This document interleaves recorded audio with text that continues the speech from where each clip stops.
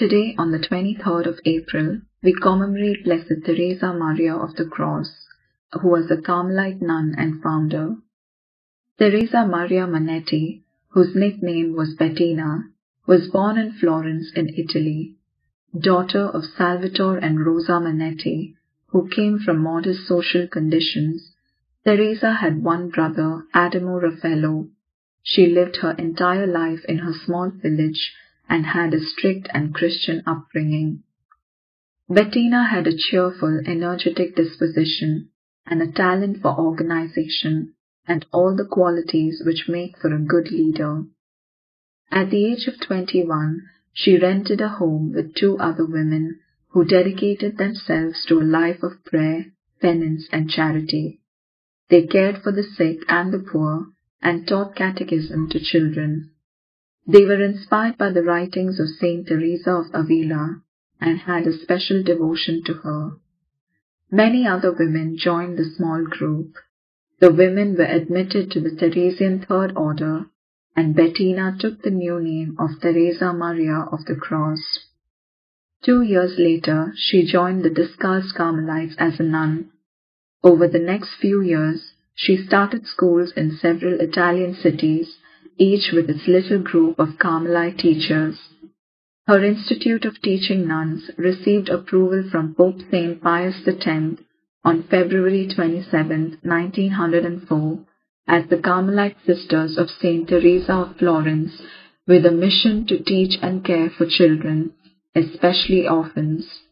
Like her inspiration, Saint Teresa of Avila, Teresa of the Cross met with much resistance to her work with the poor, much slander about her personal life, and a long period of spiritual dryness.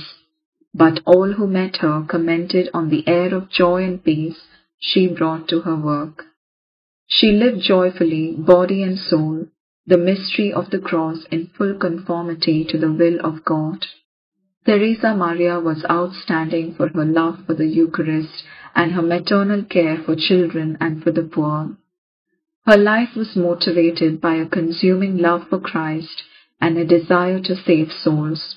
She endeavored to live according to God's holy will and took delight in all the crosses which came through this purpose. In a prayer she wrote, to suffer, always suffer. Do what you want with me.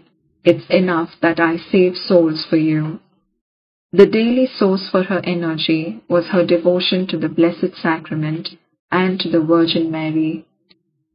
Teresa Maria lived without gratification, instead seeking and finding peace of heart through a simple lifestyle and routine. This simplicity allowed her to quietly explore the depths of her own soul, where she continually united herself with the Lord in each aspect of her day.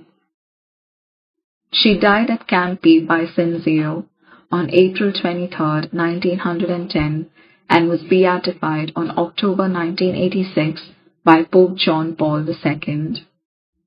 Placing all our petitions before her today, let us pray. O God, by the inexhaustible grace of the Eucharist, you enabled the Virgin Blessed Teresa Maria to walk the way of the cross, and filled her with maternal concern for the weak and the poor.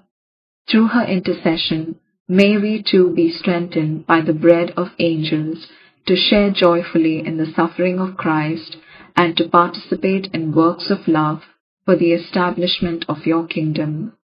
We ask this through our Lord Jesus Christ, your Son, who lives and reigns with you and the Holy Spirit, God forever and ever. Amen.